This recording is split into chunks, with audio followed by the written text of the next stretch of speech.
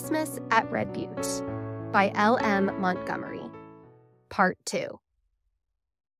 "But I want to sit up until Mother comes home," objected Jimmy. "You can't. She may be very late, for she would have to wait to see Mr. Porter. Besides, you don't know what time Santa Claus might come, if he comes at all. If he were to drive along and see you children up instead of being sound asleep in bed, he might go right on and never call at all." This argument was too much for Jimmy. "All right, we'll go, but we have to hang up our stockings first. Twins, get yours." The twins toddled off in great excitement and brought back their Sunday stockings, which Jimmy proceeded to hang along the edge of the mantel shelf.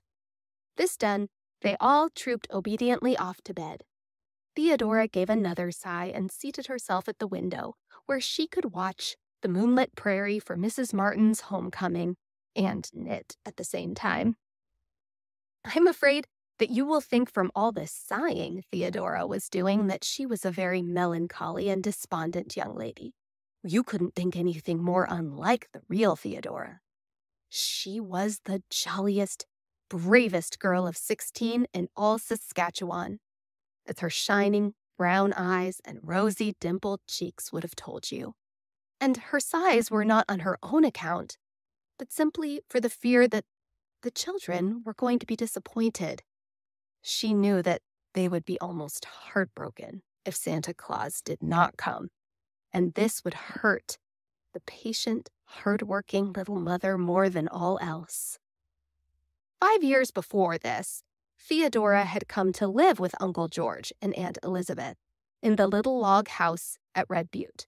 Her own mother had just died, and Theodora had only her big brother Donald left, and Donald had Klondike fever. The Martins were poor, but they had gladly made room for their little niece, and Theodora had lived there ever since. Her aunt's right-hand girl and the beloved playmate of the children. They had been very happy until Uncle George's death 2 years before this Christmas Eve. But since then, there had been hard times in the little log house, and though Mrs. Martin and Theodora did their best, it was a woefully hard task to make both ends meet, especially this year when their crops had been poor. Theodora and her aunt had made every sacrifice possible for the children's sake, and at least Jimmy and the twins had not felt the pinch very severely yet. At 7, Mrs. Martin's bells jingled at the door, and Theodora flew out. "Go right in and get warm, Auntie," she said briskly. "I'll take Ned away and unharness him." "It's bitterly cold night," said Mrs. Martin wearily. There was a note of discouragement in her voice that struck dismay to Theodora's heart. "I'm afraid it means no Christmas for the children tomorrow," she thought sadly as she led Ned away to the stable. When she returned to the kitchen, Mrs. Martin was sitting by the fire, her face in her chilled hands, sobbing convulsively. "Auntie, oh, Auntie, don't," exclaimed Theodora impulsively. It was such a rare thing to see her plucky, resolute little aunt in tears. "You're cold and tired. I'll have a nice cup of tea for you in a trice." "No, it isn't that," said Mrs. Martin brokenly. "It was seeing those stockings hanging there, Theodora. I couldn't get a thing for the children, not a single thing. Mr. Porter would only give $40 for the colt, and when all the bills were paid, there was barely enough left for such necessaries as we must have. I suppose I ought to feel thankful I could get those, but the thought of the children's disappointment tomorrow is more than I can bear. It would have been better to have told them long ago, but I kept building on getting more for the colt. Well, it's weak and foolish to give way like this. We'd better both take a cup of tea and go to bed. It will save fuel." End of part 2.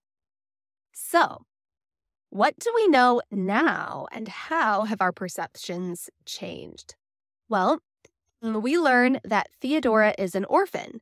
She has a brother named Donald who has Klondike fever. It's not an actual fever. It's the Klondike gold rush was happening at this time in Canada, and Donald had gold fever, the itch to get rich. So he wasn't sick. He just went to the Klondike to search for gold.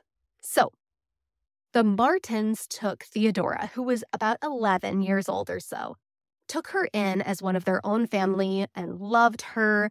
The little kids loved her. She was the right hand to her aunt.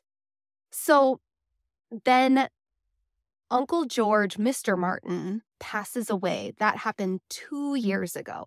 And ever since, Theodora and Mrs. Martin have sacrificed and worked in spite of great sadness and hardship.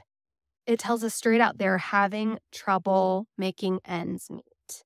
So, how does this make us feel as readers? Well, it makes us fall in love more with these kids and this family.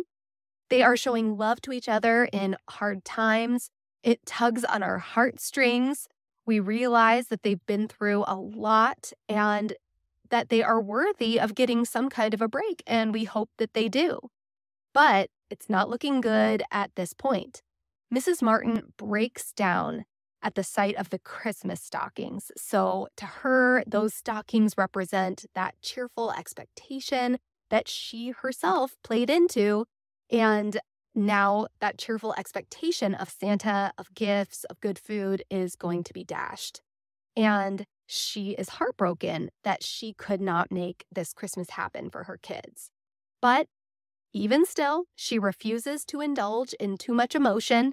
So even at the conclusion of her crying, Mother says, it will save fuel. She basically says, well, make a cup of tea and go to bed, which means that thoughts of frugality, saving money are never far from her mind.